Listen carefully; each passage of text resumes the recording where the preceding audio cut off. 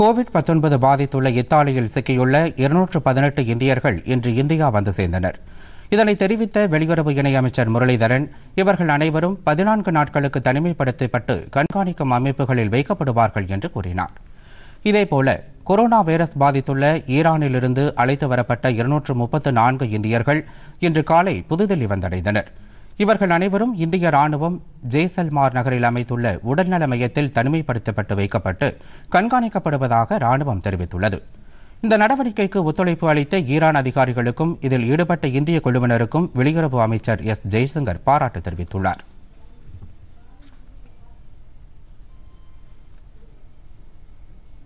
இதனிடையே கொச்சியிலிருந்து துபாய் நோக்கி புறப்பட்ட விமானம் ஒன்றிலிருந்த 289 பயணியரும் அந்த விமானம் புறப்படுவதற்கு சற்று முன்னர் கீழே இறக்கிவிடப்பட்டனர். இந்த பயணிகளில் ஒருவராக இருந்த இங்கிலாந்து நாட்டவருக்கு கொரோனா வைரஸ் தொற்று இருப்பது உறுதி செய்யப்பட்ட நிலையில் இந்த நடவடிக்கை மேற்கொள்ளப்பட்டதாக கொச்சியில் அதிகார வட்டாரங்கள் தெரிவித்தன.